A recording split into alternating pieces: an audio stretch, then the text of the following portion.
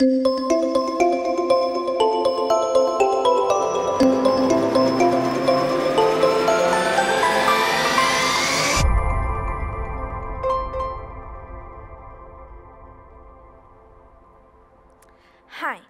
I'm going to talk about letting go what you cannot control. But first, what is this? What is letting go what you cannot control? Letting go what you can't control means freeing yourself from something you don't have power of. It means letting something be. It means more joy, freedom, peace, space, and connection.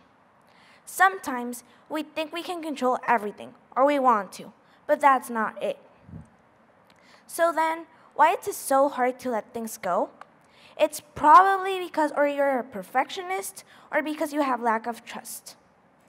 Josh Hall, a TEDx Fayetteville, talks about the illusion of control, and I really like how he expresses that we always have a bubble around us, and everything outside the bubble is what we cannot control, and everything inside it is what we are able to manage.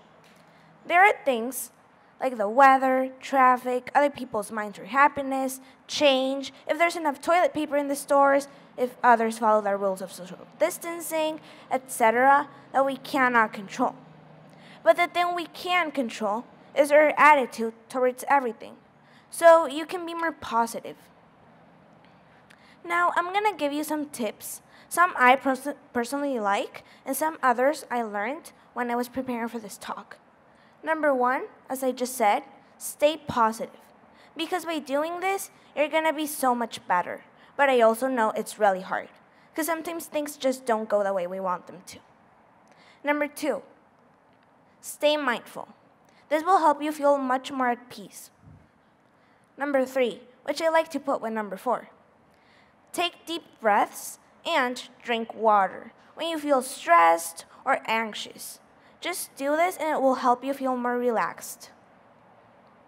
Number five, read a book you like, but a book you actually like. Because maybe you don't like the math books or English books, but maybe you like another book like a science fictional or etc. I am currently reading Harry Potter, the third one, and I really like when a character I can relate to does something exciting or fun.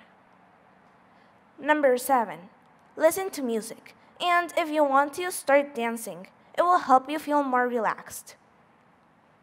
Number eight, do exercise. This will not only help you feel less stressed, but it will also help you with your health.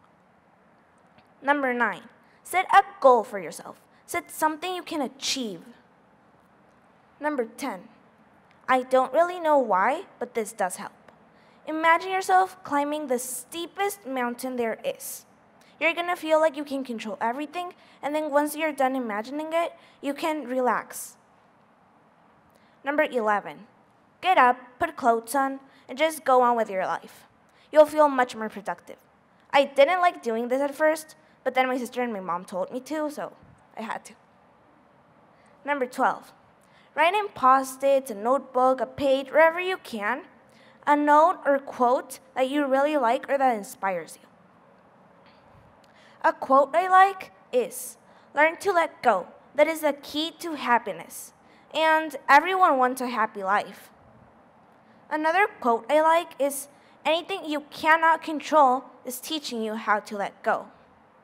Now, to conclude my TED Talk, I want to tell you why it's important to let go what you cannot control.